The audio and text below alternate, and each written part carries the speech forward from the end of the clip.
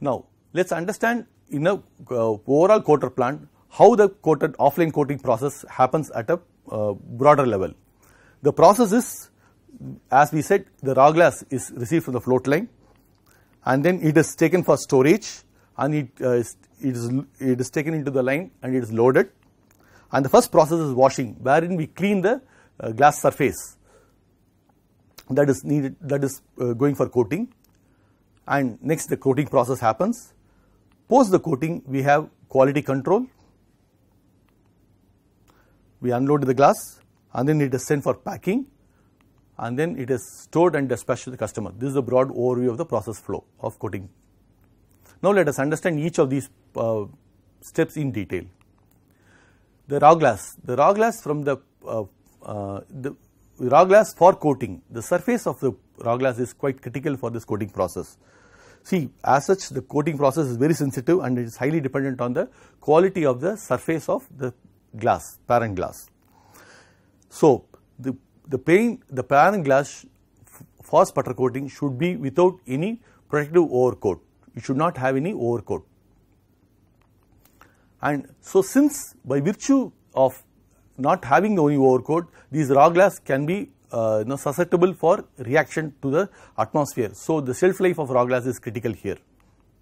So, on top of that, raw glass is also prone for corrosions like suction cup marks and spacer marks and oil traces.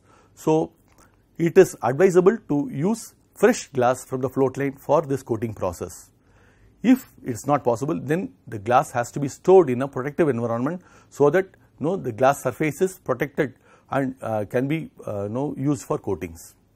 This is highly critical. Next process is washing. For the washing process, the water quality is extremely critical. So, the water should be free from sediments, minerals and ions, and in order to get the superior surface quality after cleaning. So, the normal conductivity of the water should be in the range of 0.1 microsiemens per centimeter cube. And the typical water treatment process, what is recommended is, once we have the raw water, it has to be initial filtration, it has to go for a UV treatment, dual media filter, and reverse osmosis process and electrodeionization process. And the final quality of water has to be supplied directly to the washing machine for the complete cleaning. The washing process has a pre-cleaning process, a polishing section by which we prepare the surface of the glass for coating, and then initial rinsing, final rinsing and curing. The EDA water is generally given directly to the final rinsing zone. Now moving on, this is the schematic view of the PVD coater setup. Here we have the blocks which is set in terms of entry chambers, buffer chamber, and then the sputter chamber, the exit buffer and exit chambers. So, this is the series of blocks. As I said, the entire sputter chamber is kept under ultra high vacuum in the range of 10 power minus 6 millibar. So, this vacuum range is achieved in terms of steps. So, the entry chamber and the buffer chamber, they support in terms of achieving this process vacuum. So, the glass is moved in steps to achieve this high vacuum environment. So, the entrance chamber can be it is from the atmospheric pressure, it can go down to 10 power minus 2 millibar. The buffer chamber generally is maintained at 10 power minus 4 millibar. From there, the transfer section operates at the process vacuum. So, the glass is moved in steps and the vacuum is built in steps downwards here. And exactly the reverse process happens in the exit section here. From the transfer section, we come to the atmosphere in steps. So, from 10 power minus 6 millibar range, we come to buffer chamber where is 10 power minus 4, and then the exit chamber at 10 power minus 2. From there, it breaks down to the atmosphere where the venting is done, and then the glass is transferred to the atmosphere for the unloading section. So, this is the basic schematic view of the entire coater plant as such. And let us see the sputter chamber in more detail here. First, we will see the entire process module configuration, where this entire process module is maintained under a high vacuum environment. We will see here the pump compartments as well as the cathode compartments. As I told, this is the entire process chamber is maintained under high vacuum. The unique feature is, it's a universal chamber. It can accommodate both the pump as well as cathode compartment, and it can be reconfigured as per the needs of the process and also the product needs. So, and the compartment lids are equipped with are removable, and cathode or pump lids can be removed with a crane, and they can be taken for maintenance and replenished back. And all the utilities that are needed for the process in terms of process gas, the cooling water and the electrical power are connected directly to the cathode cover. So, this is generally how the entire process module configuration is built. And let us study the pump compartment in more detail. The pump compartment is the one which maintains the vacuum, process vacuum, and also ensures that there is a good gas separation between the cathodes, which use different process gases.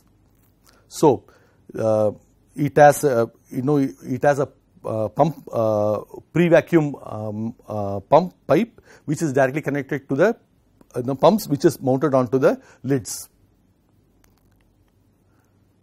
Next is the cathode compartment. So, here you see the section of the cathode compartment. As you can see, the bottom rollers are the ones which are conveying the glass at a fixed line speed. The two cylindrical tubes that you see in the top, these two tubes, these are the ones are the target materials. The circumference of these tubes has the target material that needs to be deposited on the glass. What we also see here is the environments where we have the shields which are protecting the sputter, the sputtering actually focusing on the actual width of the glass that needs to be exposed. And we also have a protection shields in terms of floor shields which protect the coatings from falling onto the rollers and also to the surrounding environment. And we see the pump slits which enable the process gas to be pumped out to the adjacent pump compartments. And the gas ramps, these are the gas ramps through which we pump in the gas that is required for the process. And yes, and the process rollers have the O-rings which ensures that there is a minimum contact of on the glass. So, this is the basic sectional view of the cathode compartment. In terms of cathodes, we have two types of cathodes. One is the rotary cathode, which is a dual AC system, and second is a planar cathode, which is a single or which can be in single or dual system. So, generally the rotary cathodes are used for reactive sputtering of dielectric materials. And this is a typical cathode, rotary cathode that you see in the picture here. And planar cathodes, they are generally used for metallic sputtering, and this is a typical section of the planar target that you see, and this is the specific material that needs to be deposited in the glass. This is fixed as a rectangular tile on the planar cathode surface. Moving on. Supporting the basic coater, we have vacuum pumps which needs to be in three stages. We have first the mechanical pumps which are generally rotary vane pumps that operate from the atmosphere to a 10 power minus 2 range, and from there the Roots blow pump which support the backup, which acts as a backup pump for the mechanical pumps, and in the pump lids we have turbomolecular pumps which maintain the high vacuum of 10 power minus 6 millibar range. And since this process happens, also generates heat inside the coating chamber, we have a cooling water unit that supplies the cooling water to the coating environment, the shields, and also to the pumps, and also the power supply units. The dry air compressor, this is needed for for the venting cycle that is at the both entry chamber as well as the exit chamber. And power supplies, this is connected for each of the cathode has an individual power supply unit connected, and this could be either a AC power supply or a DC power supply depending on the cathode configuration. So, now coming back, let us have a recap of the products that we do in terms of offline coating process. Initially we said we have two types of major applications in terms of building exterior application. One is in terms of solar control, second in terms of low E. First, coatings for solar control applications. So, this objective is to avoid direct heating from the sun, and so the coating functionality is it reflects or absorbs the non-visible part of solar radiation and transmits the visible light inside the building. So the typical layers could be it could be a 3 or 5 layer coating. So it will have a basic underlayer, a active layer, and a overlayer. So the underlayer ensures that the coating is adhering to the glass, it's sticking to the glass. Active layer is the one which gives the functionality of coating, and the overlayer is the one which protects against the atmospheric effect and the handling and mechanical abrasion.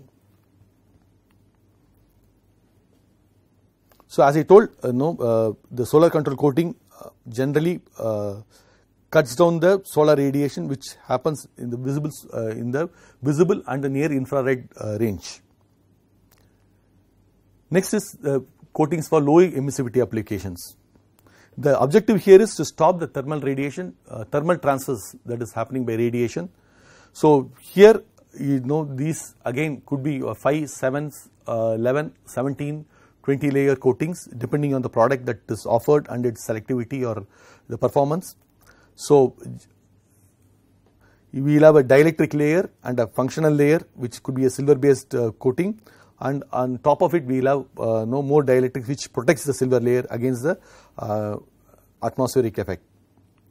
So the low emissivity glazing, it has it works on the thermal infrared range. So the black body spectrum, so it works in that range, and also it transmits the visible light and solar thermal energy into the building. So this is the area where we will have the functionality of our low emissivity glass applications. Now let us move on to understand the quality control that is applied on the coated glass. So the quality regime will have to be for the manufacturer, the quality regime has to be compliant with the standards of European standards as below, which is EN 1096 part 1, which says about glass in buildings of coated glass, and it says about the methods related to artificial weathering of coatings on glass for use in building applications. And also the second part is part 2, where it talks about the requirements and test methods for class A, B and S type coatings, and other important related documents could be related to the test methods of class C and D coatings and evaluation and non-conformity, evaluation of conformity and product standard, that is part 4.